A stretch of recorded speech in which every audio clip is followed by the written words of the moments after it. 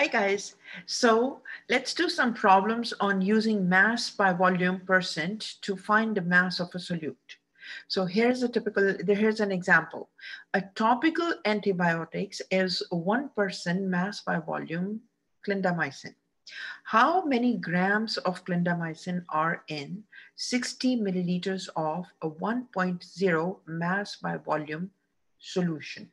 Okay, so here the question is clearly asking how many grams, so that is a mass, how many grams of clindamycin.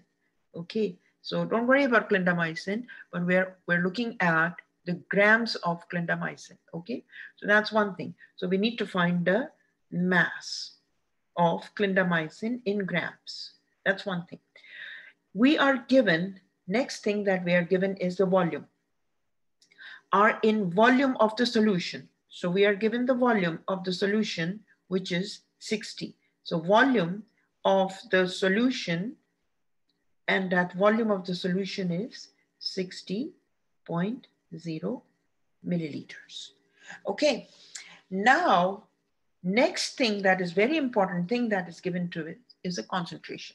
So the concentration and everything here lies here. Concentration is 1.0% mass by volume.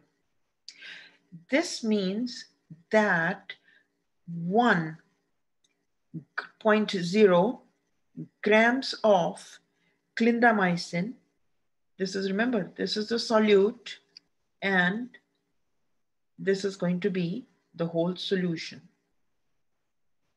the volume. Okay, so clindamycin is actually the solute. So 1.0 grams of clindamycin, which is the solute. Let me write this down. Clindamycin,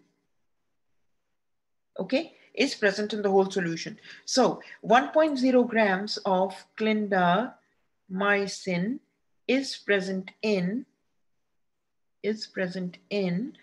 100 milliliters of the solution of this antibiotic.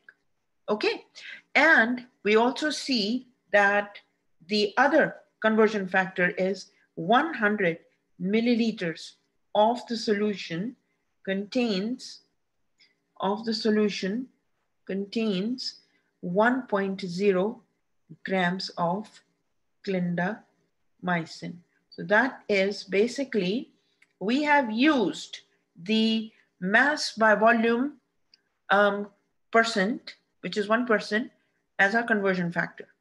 Okay, now out of the two conversion factors that we created, one was this,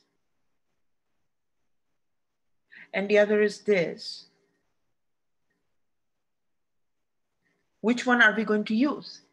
We are definitely going to use the one that eliminates the milliliters of the solution because we need to find the mass. So how are we going to do that? We know this is the 60 milliliters of the solution, and we need to find out that 60 milliliters of the solution contains how much of the clindamycin in grams. So you write down what is your given, which is 60.0 milliliters of the solution, 60.0 milliliters of the solution times, okay, we need to find the mass in grams of clindamycin. So we are going to use this conversion factor. Why? Because we want to get rid of the milliliters. We want the grams as a final answer because the question is asking, what is the mass? Okay, so the entity that you need to find stays on the top. So we know that 1.0 grams of clindamycin